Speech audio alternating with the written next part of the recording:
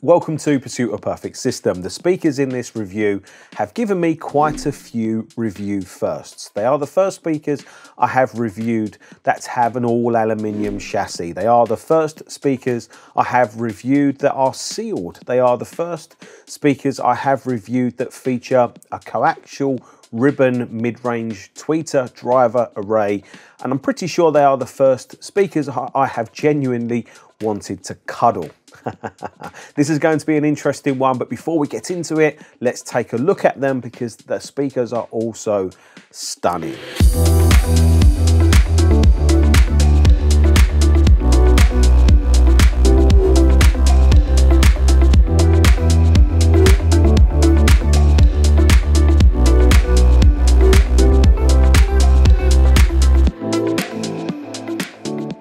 The Coax 511 is one of 4 different speakers in the Coax range from the Switzerland-based manufacturer. And the Coax range sits one below Piega's flagship series of speakers, their master line. And this is also my first time reviewing any speakers from Piega, and it's only my second time listening to Piega speakers. The first time was out in Munich back in 2019, and there's a video for those speakers in the channel which I'll link up there for you. But because that's a hi-fi show, it's not the same as actually genuinely being hands-on with something in your own room and listening system, as we all know. And I think being hands-on is a lovely way to kind of move into my first impressions, because the Piega Coax 511, they come in a normal size box. They're not crazy heavy. That's about 30 kilograms each, and it's quite an easy job to unbox them and set them up. When I first put my hands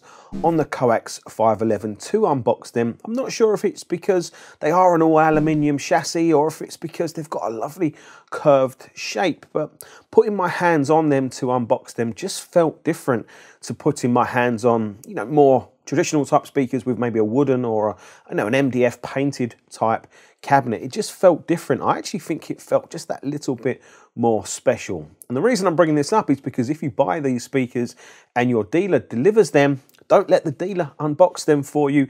I suggest you do the unboxing, because it is a really special experience putting your hands on them for the first time. It's an experience that you don't want to miss out. It is quite a, wow, these are fantastic type of moments. Putting the Coax 511 speakers roughly in the right spot in my room and listening for maybe an hour or so wasn't a wow experience for me. I wasn't sure on the speakers. I thought I could hear some really good things, just the sound wasn't clicking for me. So I went on a mission to try and get the very best sound from the Piega Coax 511 speakers that I could. And that mission and really that journey continued right up until the final hours of this review period. And it's a journey that I've really enjoyed, and I feel like I've got a hell of a lot out of in terms of my own personal learning curve from HiFi systems. And I think I've settled on the thought that the Piega Coax 511 speakers are very, very transparent, because all the changes and messing around that I've been doing with the HiFi system before them has given me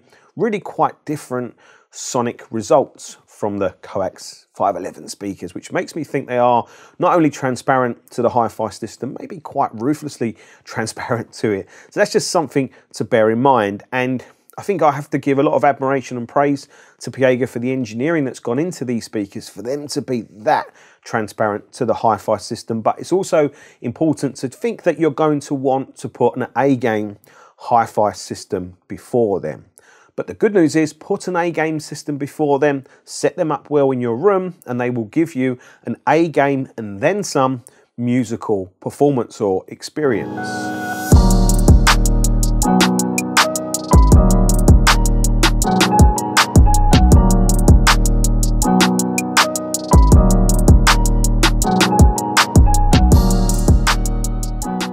Looking at the in-room frequency measurements of the Coax 511 shows some interesting things, and I think we want to really split the graph into 2 halves, because from 400 Hz and up, the sound is being created and delivered by 2 ribbon drivers in a coaxial configuration, one for the mid-range and one for the treble. Piega say this speaker driver design and technology helps to create a much wider and larger sweet spot area, and it also means that the mid-range and treble are always in phase when they hit the listener. We can see that for the mid-range and treble, in the main, it's quite smooth. One thing to point out is the excellent treble extension, which goes well beyond 20 kilohertz. Bearing in mind that's been created from a ribbon-based tweeter. And then we can see a few things in the measurements that could be some of a speaker's character, but I'm really not sure on that point because I feel like the Coax 511 are probably the most characterless speakers that I've had in my review system and in my room so far. Factoring in what Piega say about this ribbon coaxial design technology and putting that into my own personal experiences, yeah, I think they're right. I actually found the Coax 511 speakers to be one of the easiest speakers to set up from what I call a time alignment point of view, getting the speakers correctly distanced away from me so that their sound snaps into focus. And it was, or they were, an easy set of speakers to get their sound to snap into focus. I'm sure most of you know what I mean by that, where everything just kind of locks into place. And I settled on, you know, quite an on-axis listening setup with them, you know, with the speakers relatively aggressively towed in, facing towards me as the listener. And I did that because that created what I think was the most honest sound, a really organized and nicely spaced and laid out soundstage, very clear and very precise for all the music that I listened to. And there was also that magic airiness that a lot of audiophiles talk about. And I think airiness is generally created by the highest frequencies. And as we saw in the graphs, the Piega Coax deliver the highest frequencies with a tiny little bit of roll off, but with very nice and impressive extension. I did run a custom Dirac Live calibration on the system with the Coax 511 speakers in to maximize their sound quality and minimize the negative effects of my room on the sound performance of the speakers. And I also put in front of them the very best HiFi system that I could, and it was 100% worth it because that coaxial ribbon dual driver array really is something. It's so fast, it's so clear, it's so clean, and it's so precise that, as I mentioned, makes the Coax 511 that transparent to the HiFi system. So yeah, it was worth putting the efforts in. I think the only way I can try and describe in words or reference the clarity and the precision of this mid-range tweeter ribbon driver array from Piega is if maybe you've listened to electrostatic headphones. They just have like a vivid like clarity. It's just something about how that speaker driver technology presents sound. It's so clean and so effortless and so fast. Combining what I said about the soundstage and how organized and precise that is, combine that with a really clean and fast mid-range and treble delivery gives you a vocal on a mid-range that will just hang there in free air and be so high resolution and high clarity, again, to the HiFi system that comes before it. But it's always clean, it's always precise. But I've had different types of mid-range. I've had warm and lush and a little bit laid back type mid-range from the Coax 511 right up to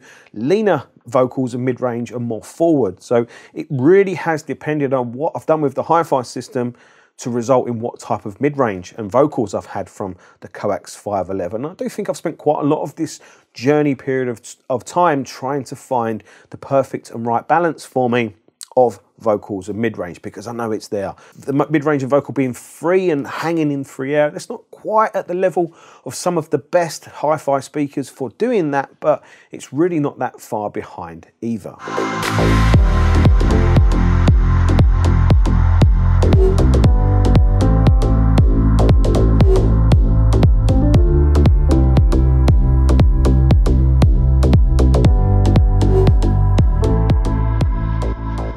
The treble integration with that mid-range is totally seamless, and I really wasn't sure if I was listening to two different speaker drivers or if I was actually just listening to one wideband driver to deliver the mid-range and the treble. It always looked like two, but it sounded like I was listening to just one. And that is because the treble mimics the mid-range. It's fast, it's precise, and it's clean. And you know, before I was doing this review, I was thinking to myself, yeah, what was the treble like from the Coax 511 speakers? And it was just totally transparent.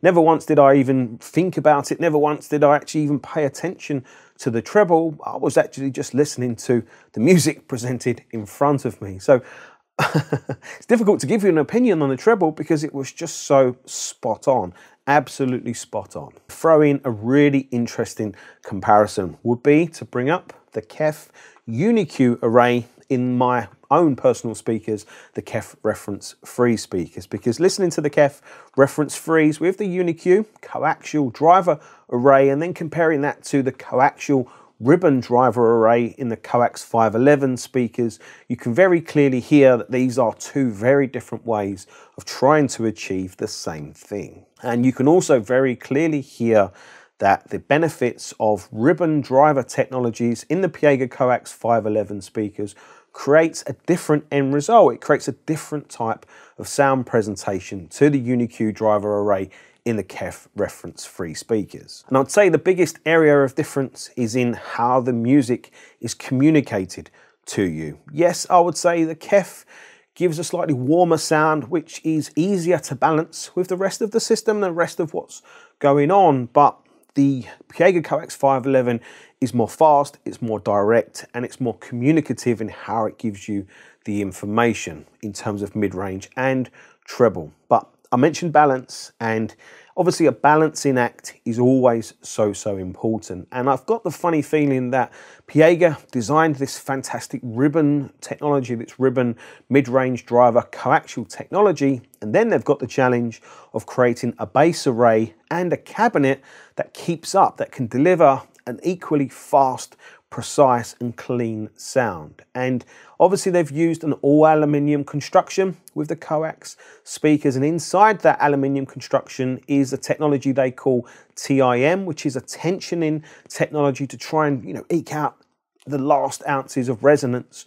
from the cabinet. The Coax 511 speakers are sealed, as I've previously mentioned, and they use two 16 centimeters or 6 inches in old money, actively driven or amplifier driven bass drivers, and two 16 centimeter passive radiators. And that whole driver array, when you look at the in-room measurements, or in my room at least, gave me this. This may look like a crazy amount of bass to some people, but trust me, once you've factored in things like equal loudness and run a Dirac Live calibration, this is a fantastic bass starting point. And the big thing to look at is really the bass extension. We're not seeing any bass roll off until about 30 Hertz. And that is damn impressive considering the form factor of the Coax 511 speakers, because I'm going to use the words tiny form factor. If we look at that form factor and actual footprint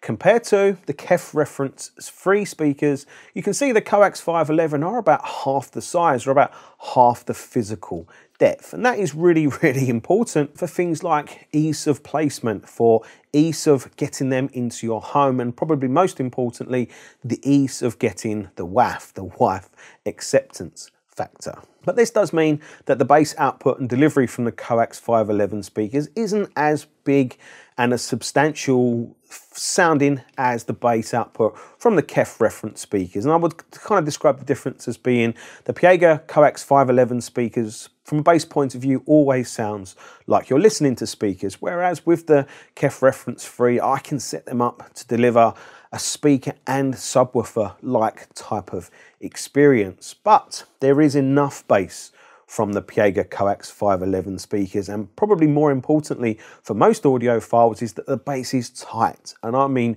really tight and fast and precise. In fact, it's so tight, it reminds me of that friend that we all have that never ever buys a round at the bar and that has cobwebs on his wallet. It is that tight, really tight. And again, that's going to be probably better for most audiophiles, especially if you live in the UK, where we have kind of small to medium sized rooms. And probably the balance of bass output, tautness and quality from the Piega 511 speakers will probably work great for most UK-sized homes, but it does leave me with a little bit of an interest in the larger speakers in the coax range, the 711, because it just makes me think, bigger drivers, bigger cabinet, are those speakers more thrilling?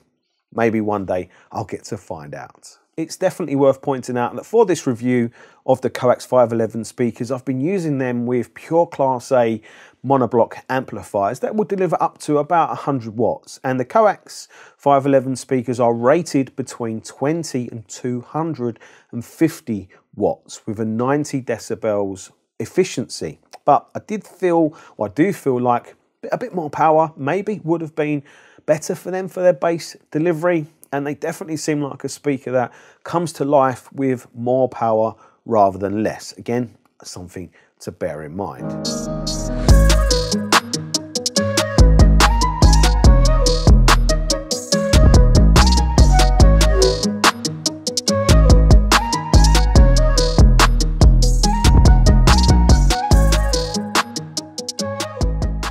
The visual styling and appearance of the Coax 511 speakers really speaks for itself. They won't be every audiophile's cup of tea if you're more into a traditional type of speaker look and design, but I do think their design is timeless. The build quality of the Piega Coax 511 speakers is impeccable, and I think interestingly you can buy them in this aluminium look type finish, in black and also in white, and I can only imagine a pair of these in white would be really something special. And the grille system that they come with is quite an interesting one. What do you guys think? Better with the grills on or off? I think that's a no-brainer answer. For my final thoughts of the Piega Coax 511 speakers, I like them a lot. I've really enjoyed my time with them. I really like their kind of studio monitor but full range type sound presentation. Really clear, really precise,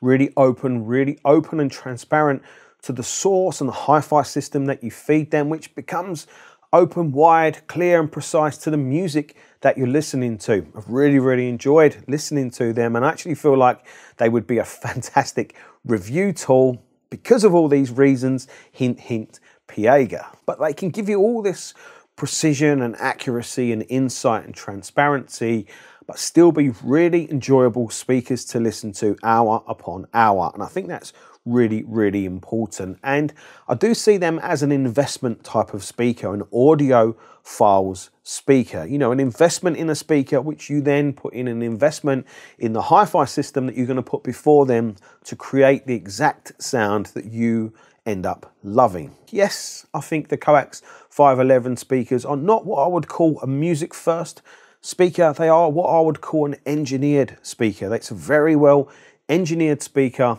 and engineered to get out of the way. It's an engineered speaker to give you, an audiophile type of sound, but one that's very easy to listen to for hours and love. And you don't need to be a speaker designer to be able to hear and see that the Piega Coax 511 speakers are very well designed and very well engineered. I would like to award Piega with Pursuit of Perfect System's highest accolade, our Serious Performer Award for the Coax 511 speakers. Put a good HiFi system in front of the Piega, it's going to create a sound that's going to be very difficult to ignore. Again, very high performance, and definitely an essential audition if you're shopping for speakers around this price point. And we can't leave the price points out. The Piega Coax 511 speakers cost £11,100. So yes, they are a serious investment amount of money for a pair of speakers, but it is an investment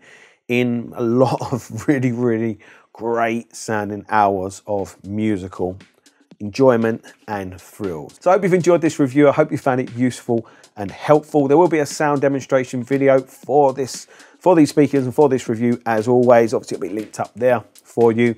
And yeah, I hope you've enjoyed it. Thanks very much for watching, and I'll see you soon. Take care. Bye.